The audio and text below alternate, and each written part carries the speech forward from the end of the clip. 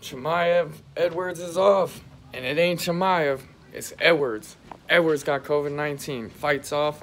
Say they're going to try to rebook it in 2021. But, man, ain't that about a bitch, dog. I was so... Man, that was about to be the best fight night of the year, boy. Free fight, Chimaev, Edwards. Man, that card was stacked, man. Fuck, I hate this shit, man. This COVID shit is ruining this shit. I know y'all wanted to see Chimaev and Edwards. I know it. Damn. Oh, well. We'll see what they rebook. I doubt it's going to be anything close to what it was with Chimaev Edwards. Hopefully, Chimaev's still fighting and they find him another top 10 guy. Man, I hope to God. But I wanted to see him fight Edwards. I don't know if I want to even... I'd rather just wait because I want to see that fight. I mean, you could try to get Chimaev.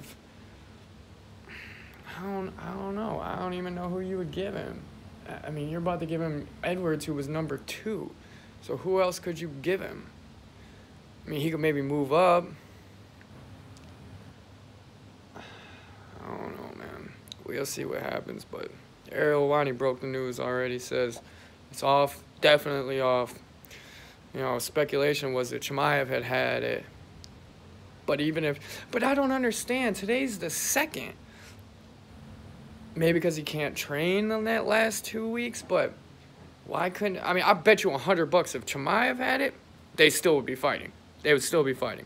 Chimaev would take fucking 2 weeks, and then he'd be fighting. Edwards, you have found a way out of every fight that you have had.